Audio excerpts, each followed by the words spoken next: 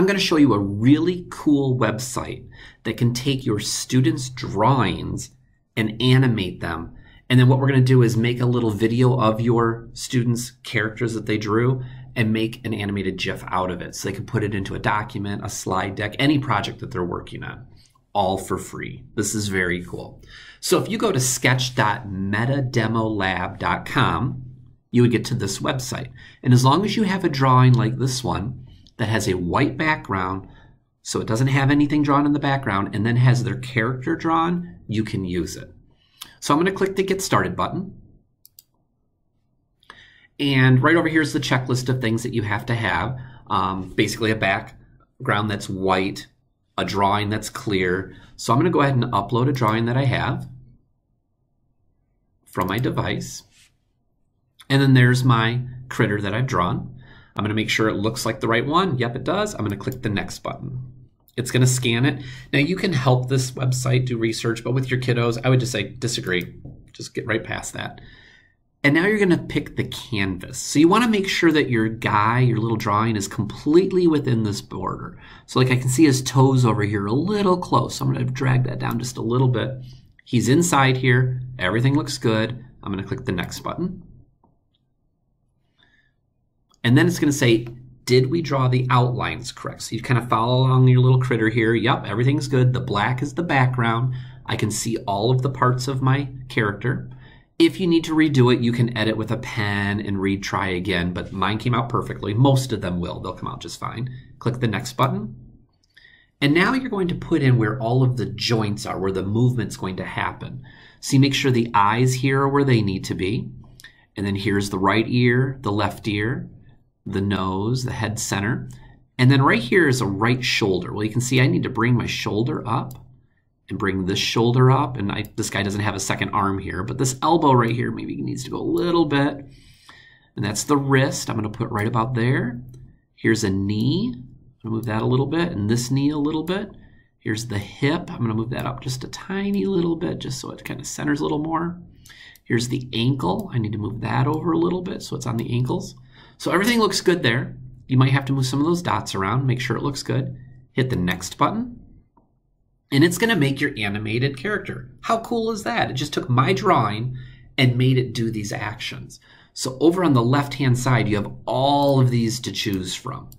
So maybe I want mine to just run across the screen or do these little jumping jacks. Whatever it is you choose, that's great. You make your decision. So I think everything looks good. Now here's where you have to use a second tool, because you can share this and what it ends up being is just a web link. You can't really put it into a document. You just get a link to do it. I want to be able to put my little character in something, in a slide deck or something like that. So you're going to have to use a second tool, some kind of video recording tool, and Screencastify is totally free. So I'm going to open up my Screencastify. I'm going to make sure my microphone and my webcam are turned off. And I'm going to hit record. Make sure my mouse is off of the screen where my character's at. And I'm just going to let this record a loop for a little while, like 15 seconds or so. It doesn't matter about sound because GIFs don't have any sound. So I'm just going to let him do his little thing for a minute. And then I'm going to stop it. Screencastify will open up. Now I have a video, but I have this whole screen now. And that kind of defeats the purpose. I don't want to share this character, this really cool character, with all of this stuff on the side. So if I open the editor right up here at the top, select my video right down here at the bottom, and I go to the crop button over here on the left. What that's going to let me do is cut away all of the stuff that I don't want. So I don't need all of this extra video stuff. I just want to see my little character here move. That's perfect. Make sure if your character is running across the screen, you may need to do the whole screen this way. Now mine's just going to kind of do a little shake here in the middle. So I'm just going to make it just big enough so that he's in there. But like I said, if he's running across the screen or doing a lot more movement, you're going to want to check to make sure he's in there. So I'm going to hit the done button, and you can do a demo just to make sure. Yep, my guy is perfectly set. I'm going to go up here to the right where it says export, click the export, and I'm going to export it back to Screencastify. Now, if I just wanted a video, I can just hit export MP4. That's fine, you get a video. But I want to make a GIF, and Screencastify lets me do that. So I'm going to go down here where it says export to Screencastify. I'm going to click on it. I'm going to name this thing my monster dance. Click the save button. It's going to open back up in Screencastify. So here's my video. Now remember, this is a video. I can't put this in a document. I could put it in a slide. I could share it with a web link. I could play it as a video. But remember, I wanted a GIF, so I can put it in a slide deck or anything, and it doesn't have any audio. It just plays. So now all I have to do is go down to this bottom section in Screencastify where it says Export Video. Do the drop down.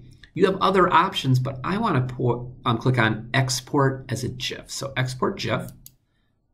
I can choose the size. Now the resolution size will also make it bigger and it gets harder to put places. Remember, a GIF is just an animated picture. You don't want it too big because then it's a huge file to put into a document. So I'm just going to let it pick its normal size, what it chose. I'm going to hit export. It'll just take a minute down here on the right. When it's done, it says download GIF. When I click that download, it'll download to my device. And here's the best part about using a GIF like this. I can open up a document. Remember, you can't put a video in a document. Here's the story about Ralph, my monster, Ralphie. I can take that GIF, drag it right into my document, and it's now a playable image. So after they read all about Ralphie, they get to the bottom and they can see him as an animated GIF. You can also put that in a slide, in a Google Drawing, in any kind of project you're doing. Videos are limited to certain file types. GIFs will go into anything. So this is a really, really simple way to make these student drawings or your drawings, your hand drawings, into a movable, almost lifelike image, all using a free tool. Get creative.